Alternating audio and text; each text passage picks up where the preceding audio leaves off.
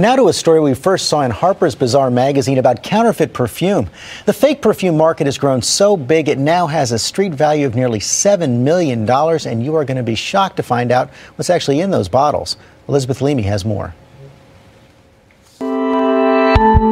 If the things are cheap, I will buy them.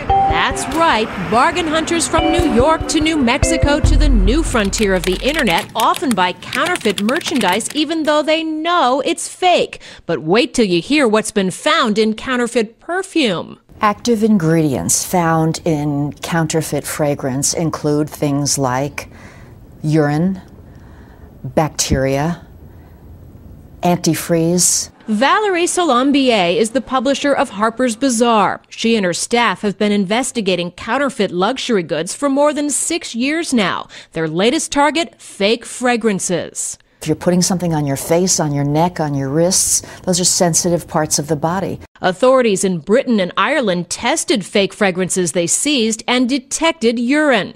Experts speculate it's used as a pH balance stabilizer and for its color.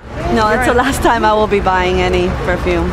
Dermatologist Jeanette Graff says she's never seen reactions from real perfumes, but fake ones can cause contact dermatitis, welts that look like this. I have seen reactions because they're not regulated. And Dr. Graff says she's beginning to see more cases because counterfeit perfumes are so easy to get online. They will invariably say that they felt different as soon as they put it on. They felt burning.